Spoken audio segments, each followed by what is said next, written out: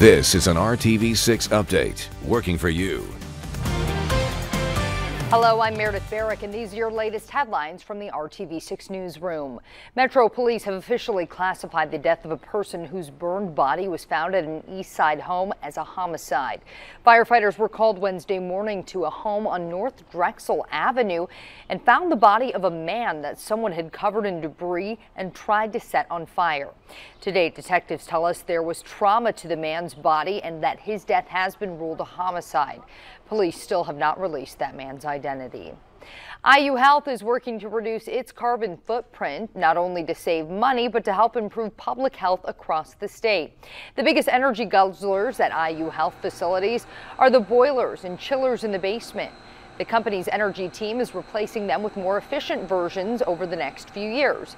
They're also installing $2 million worth of LED lights this year to cut electricity costs.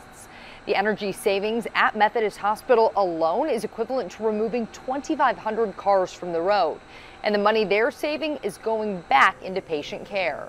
So not only good medical outcomes, but also having, a good environment, a good healthy state for all of us to live in. And we feel like as the largest healthcare provider in the state of Indiana, we have a role to play in that. Similar energy-saving programs will be rolled out at all 17 IU Health hospitals. Todd.